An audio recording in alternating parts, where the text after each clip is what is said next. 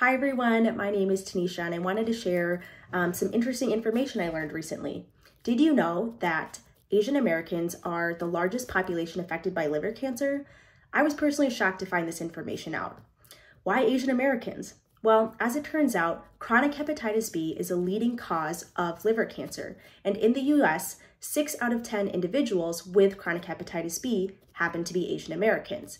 When left untreated, chronic hepatitis B can progress to liver disease and eventually liver cancer. Now, what is hepatitis B and what does it feel like or look like? Hepatitis B is caused by a virus, and in an acute infection, most people feel like they've been hit by the flu. They'll be very tired, they may have belly pain, they may feel like vomiting, some may even turn yellow. Most people can clear the infection, but the younger you are when you are infected, say when you're a baby or a toddler, the higher the risk that you would develop a chronic hepatitis B infection later in life. And this is where the high risk of liver cancer can come. Now, what exactly does a chronic hepatitis B infection look like? It's actually usually silent, meaning most people don't even have symptoms at all. In fact, 2 out of 3 individuals with chronic hepatitis B don't even know their infection status. And this is what makes screening so important. But I'll get back to that.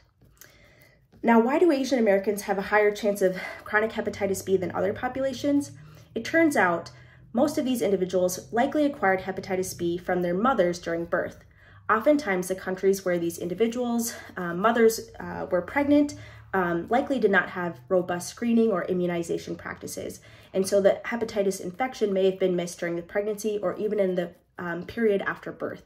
There are other ways that hepatitis B can be spread though, including through sexual contact and even in sharing household items such as nail clippers, razors, or toothbrushes, because these items allow for sharing of bodily fluids and/or blood.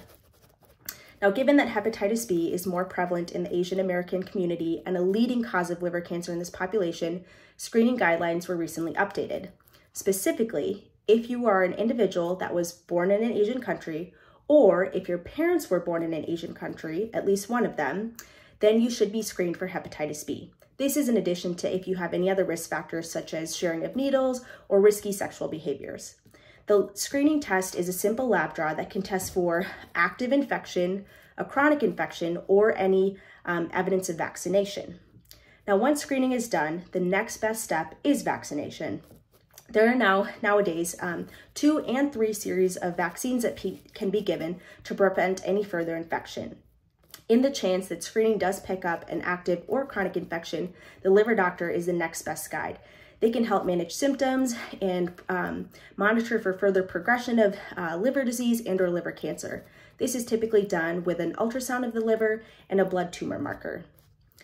Overall, I think increased screening for hepatitis B in the Asian American population is something that we should all be advocating for. It's an easy way to prevent further deaths from liver cancer. Thanks so much for taking the time to listen to this message.